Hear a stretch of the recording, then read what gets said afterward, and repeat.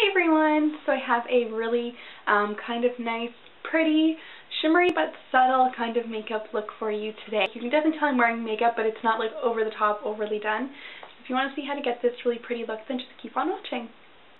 Starting off with my Essence eyeshadow base in I Heart Stage, and just applying a bit of that all over the lid, and then of course using my finger just to blend that in. You could use a brush if you wanted, but I think using your finger just works a lot nicer just to really smooth out and you can really feel the base. So next we're going to take our MAC Mineralized Skin Finish in Soft and Gentle, and we're just going to take a small shadow brush and pick up quite a bit of that, and you're just going to run that all over just on the lid. Make sure it's packed on really well. We're going to also run that on our brow highlight as well. So to give a little bit of smokiness to the crease, we're taking Tease from the Naked 2 palette, and with a nice kind of fluffy blending brush and running that into the crease only. Try to do a lot of the defining on the outer corner and then sweeping inwards. Now we're going to line our eyes with a Maybelline Eyestudio gel liner, and this is in the shade brown. I'm just taking a really nice thin eyeliner brush and applying that across the entire lid. Just really nice, small, even strokes. Just helps to apply nice, and just do a little bit of winging out in the corner.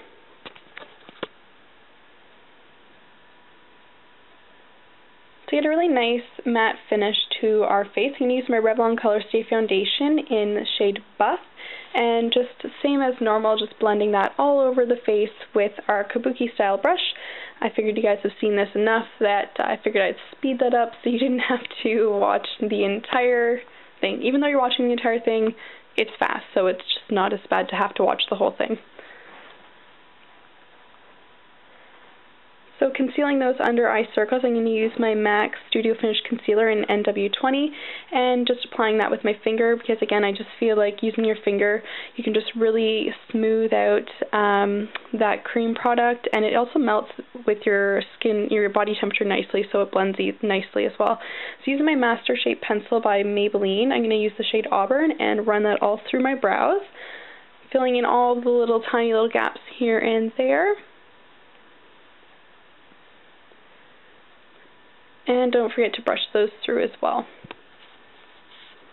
To give a little bit of glow to the skin, I'm going to use my Rimmel Natural Bronzer in Sundance with a nice big fluffy brush. And just placing that kind of, not doing a really solid contour, but just contouring a little bit more on the upper cheekbone area.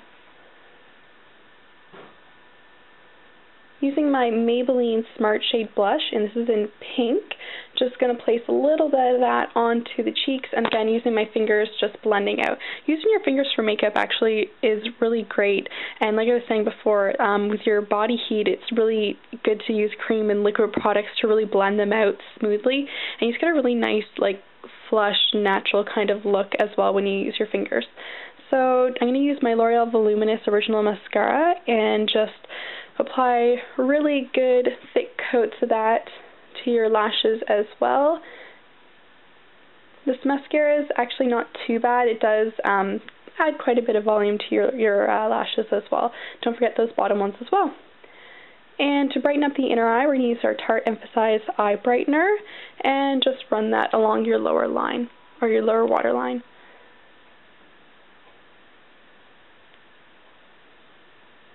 To get the perfect pout, we are going to use our Maybelline Lip Stain, and this is in Feelin Rosy, and because it's a stain you can apply as many coats of this to your lips as you want. I like to still keep it pretty opaque, so maybe no more than about 2 coats or so to the lips.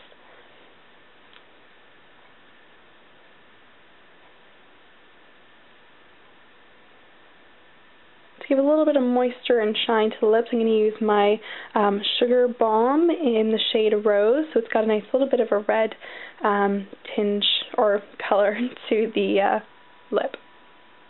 So that completes the tutorial. Thank you so much for watching. I hope you guys have a wonderful day, and I'll talk to you again very soon. Bye!